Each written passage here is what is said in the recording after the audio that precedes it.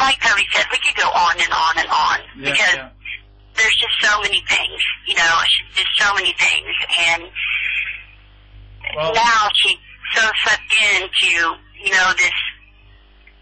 I guess she really believes it. I don't know, but she's so sucked into this that,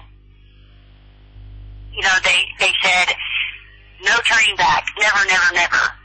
No turning back from what? From Jesus? I don't understand.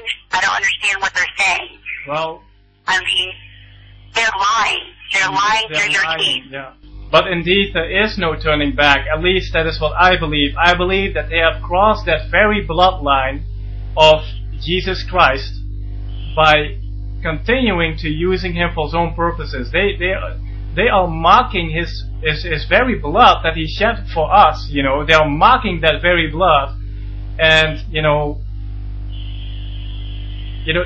this whole situation, the videos they make, and the things that you are sharing with us now, this proves their hypocrisy. I mean, they dare talk about love, and they dare preach in the name of Jesus, and yet they themselves have almost destroyed the faith of their own kids and left their own children behind without any kind of sorrow or remorse. Right, and still no sorrow or remorse or acknowledgement. Yeah. Because right now you basically, you're still reaching out to them, actually, and you openly say, well, I even forgive her, but they even ignore that. This must be pretty painful for you guys, isn't it?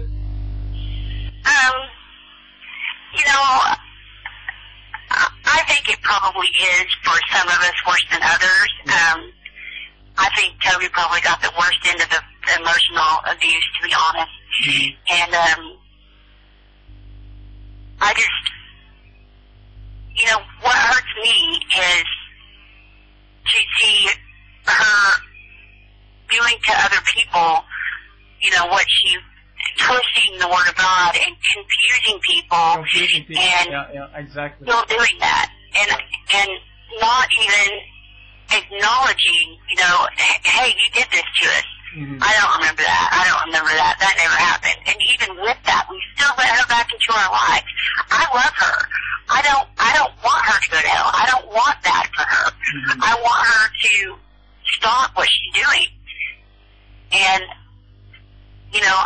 I really, her and John are, I feel like they're really crossing a line. And these people, they just need to be aware. Exactly. Thank you so much, Shannon, for your love for the people. Well, absolutely. And absolutely. Concerning that video that you talked about Sheren, calling basically God's judgment down upon the Jezebel spirit. Another proof of their hypocrisy is that she represents the attributes of that very spirit, basically. Yeah, I believe that. Yeah. I believe that. I don't know if she was faithful. She's been married 4 times. I know she wasn't faithful to my dad. I'm not sure if she was faithful to her second husband or not. And I know that she wanted to leave John, whether or not there was somebody else, I don't know. But I do find it a little ironic for her to have such passion almost about retribution on Jezebel. It's almost a little ironic. Yeah. Well, I want to repeat this again for the people. This was basically after John claimed to be a prophet, and that they claimed to be saved by Jesus Christ. It was after this that your mom told you that this was God's way of punishing you by having you, by killing your baby, basically. Oh, yeah, absolutely. Exactly. And I want to make this very clear for the people that say right now, well, this is John and Sharon's past. It is all covered with the blood of Jesus. But during this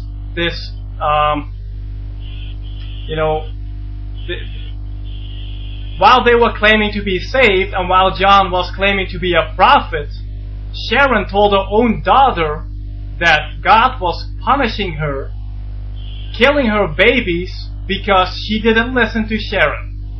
Now,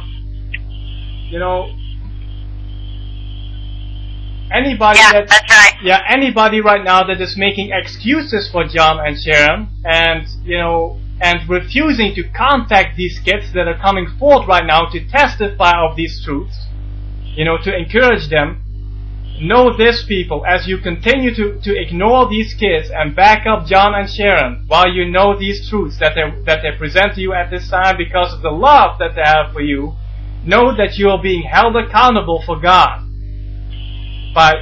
for backing John and Sheren, and not encouraging these precious children of Sheren that come forth at this time for your sakes.